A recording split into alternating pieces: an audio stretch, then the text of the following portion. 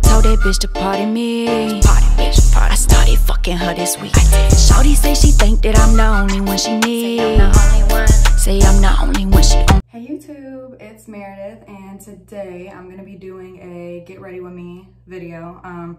It's been a long time since I've just recorded and made content. I did have, I posted on my Instagram a picture, and I had a few people comment and ask for my like makeup routine. Base, or what is that called? Skin prep. See y'all, I'm not even good with like the makeup names and stuff. Right now I'm breaking out, but usually I'll put on this Pond's. I've been using this since I started using moisturizer, like since I was 15. The thing's not on it, but y'all know this is Pond's. Pond's is like my go-to. Not too much, not too little. It doesn't do too much. It just kind of does what it's supposed to do.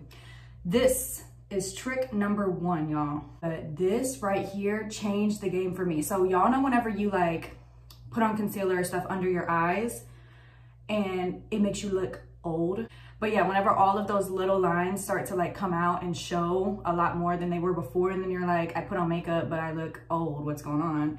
Or I put on makeup and now you can see all of these little crevices and creases. Aquaphor. I don't know if everybody does this, but this has been part of my, see, this shit's almost gone, that's how you know. This has been part of, that was a little bit too much. This has been part of my skin prep for makeup for almost 2 years now. And it pretty much just gives you like this dewy look. And when you put makeup over it, it's kind of like dewy and slimy instead of dry and cracky. Cause like, that's why I feel like it creases so much, is cause there's like there's not enough moisture, and then you put product on and then it like creases. I don't know, that's what I do. Boom. Aquaphor under the eyes, and then I put it on my eyelids, and then just a little bit around. And this is what I use for my eyebrows. I have never done research on products. I kind of just like accumulated things over the years, and what works for me works for me. I use this. I think it might be some off-brand shit, y'all, but it's just like a little, you know, this. I take this type of brush and then I just scrub it like this. And then, boom.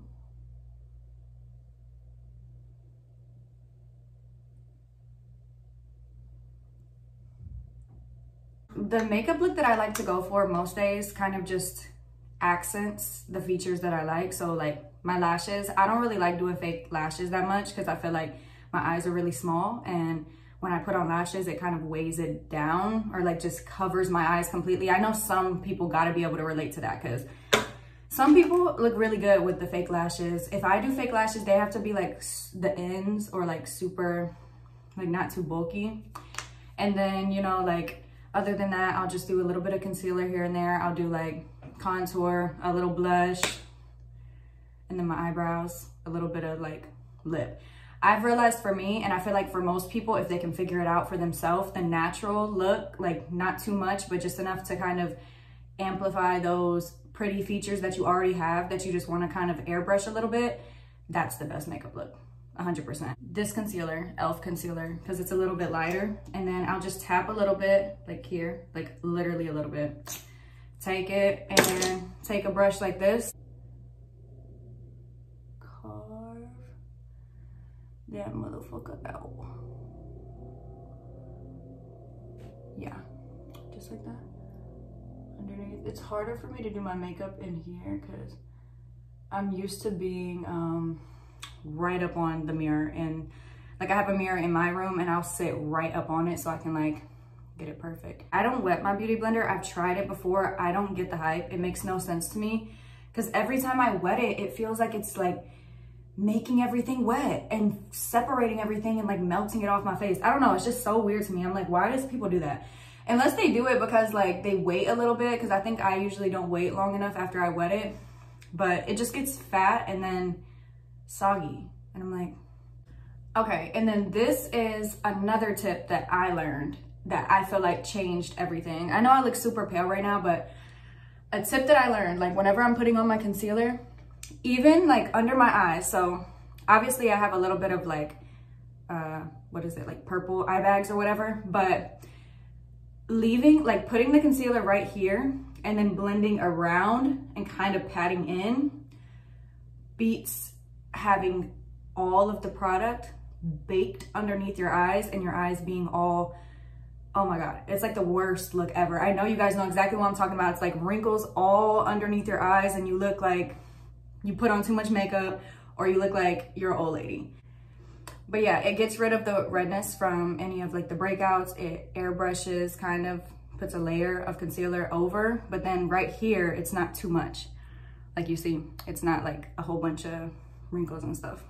For concealer and for like foundation, that's all I do. I just do like my blemishes and then I kind of like spread it out a little bit. So I pretty much just use the concealer as foundation, kind of, sort of, because I don't want to do like a full layer of foundation over my face. Okay, tip number 3, and this is just for me, but I feel like maybe a lot of people's skin is like mine was, because I used to be like, why is my makeup coming out like this? And it was because I was baking my whole face. I do not bake under my eyes.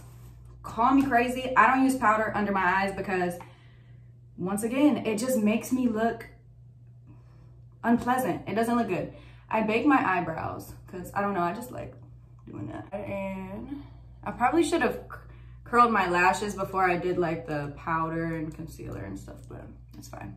Look at that difference. Also, look at the power of just this little thing. Like, look at the difference. It's crazy. I usually keep a lighter in my makeup bag and I'll kind of swift it across here. Wait a second, because I have burnt the fuck out of myself. So wait that second, because you're gonna be looking crazy.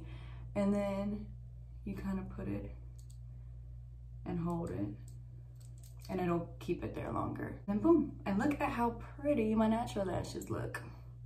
And baby, I've come a long way with these natural lashes. I used to do lash extensions. I had a really bad run-in with some lash extensions. They ripped all my damn eyelashes out. I'm talking about I had bald patches and stuff. I used to rip them bitches out. When I tell y'all, like, people say don't, the one rule is don't rip out your lash extensions. Bitch, I did not care. If I had lash extensions and I started to get like anxious or something, I would start ripping them out like a psycho, like a crazy bitch. I'm like, and then I'll look at myself in the mirror and have half of my lashes, and you know when you rip them out, your lashes are coming with them. Like, I would see lashes attached to them and I would keep ripping them out. Just amplify those same features that are making you look pretty already, and you look great. Also, if you have colored eyes, I'm not gonna do it today, but like if you have green or blue eyes or something, if you have green or blue eyes, if you tight line like black, I might do it today, y'all. If you put black under, baby, you look at anybody, anyone you looking at, oh, they looking at you. And they're not even gonna be able to keep eye contact with you because your eyes are gonna be popping so much. And then with like the rest of your face kind of like light beat, and you just like, hey baby, they gonna be like, oh. So that is one of my like secret keys.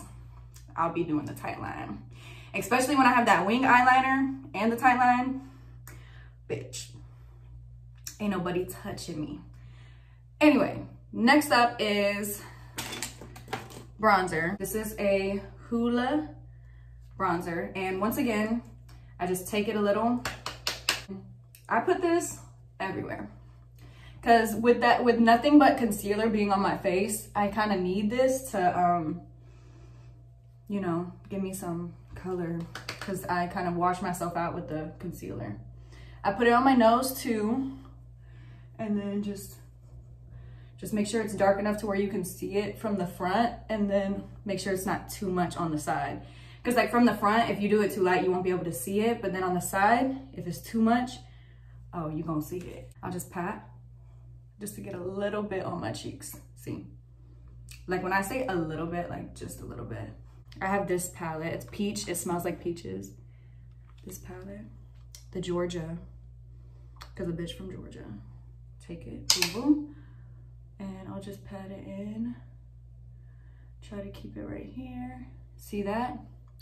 Just a little something. I'm sorry, y'all. Y'all could call me crazy, but it's that little natural, like, just a little like, oh. Do I want to do a little brown? Yeah, I want to do a little brown. Y'all gonna be like, this bitch. But you see, oh, I'm telling y'all, like, I'm onto something. It's just a little like, okay. And then just the same things. Wicka, wicka, wicka, wicka, wicka, wicka. Boom. So what is next? Don't you be trying to get a sneak peek. Don't you be trying to get a sneak peek. And you're gonna be like, they're all the same color. No, they're not. They're not the same color. You think they're the same color because you don't know nothing. They might be the same, close to the same color, but it's not the same color. First of all, this one's my favorite.